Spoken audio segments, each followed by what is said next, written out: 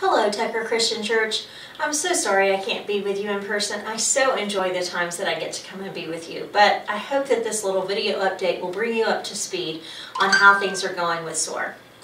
First, I just want to thank you for your participation in Angel Bags. We had a wonderful Angel Bags project this year. We had over 2,900 bags delivered to Mexico. We've got to give out many of those bags personally. We worked with the Villa Gonzalez Church and their teams to go from many villages to pass those out, and then we left some for them to pass out after we left. But it was a great experience with them really taking a lead this year and us just supporting them. So thank you so much for participating and for allowing us to be able to share God's love and God's Word with so many of those children and their families.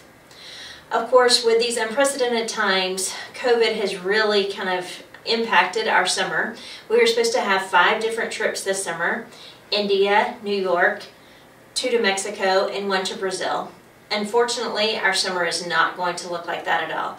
India has been canceled, Brazil has been canceled, 1 of the Mexico trips is definitely canceled. The second trip, which is the very end of July, Rincon Christian Church is really hoping that things might loosen up some and that they may be able to go back and conduct the teen camp with them, so they're hoping for that. And then our New York trip is supposed to be the end of June, beginning of July, and for Vacation Bible School that we do every year. And even though we're not going to be able to go, they have asked if we could help them with doing an online Vacation Bible School. So that's kind of exciting, but it's kind of terrifying all at the same time. So we are proceeding with that. We've been meeting with them every week via Zoom to make all these plans and arrangements. So I just pray that you will pray with us that God would show up in a mighty way. We would be able to share God's love with them. We'd be able to teach those boys and girls the great message that Jesus Christ wants to be their Savior and He is the one and only way to heaven. A few weeks ago, we actually received word that one of the students that had attended our Vacation Bible School, Adwaith, he succumbed to COVID-19 and he died, unfortunately. But we have the comfort to know that during Vacation Bible School, he accepted Jesus Christ as his Lord and Savior. He comes from a Hindu background family, and so we pray that you would pray for that family and that they would seek Jesus. But we are comforted to know that he had made that personal decision and that we will get to see him again someday. And that is the importance of Vacation Bible School. And we really, really hope that we will be able to convey that to all of the boys and girls that tune in with us each night from 6 to 8.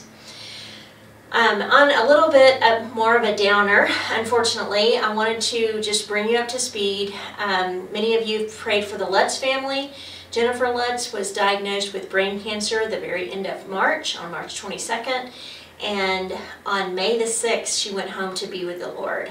I ask that you pray for Eric and for the 7 children, for Krista and Hannah and Wilson and Jet and Callie and Amy and Daphne.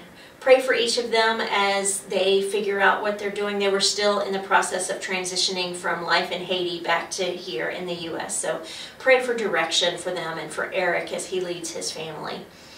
Also, I ask that you pray for my roommate and right-hand person in SOAR, Melinda Wilson, as she was just diagnosed with breast cancer, and so she's going to be having an upcoming surgery and treatments to follow. So I ask that you keep her in your prayers as well.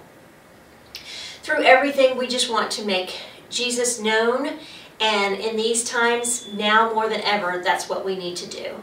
So please continue to keep missions at the forefront of everything that you do, and thank you so much for all of your support for SOAR. In Jesus' name, thank you.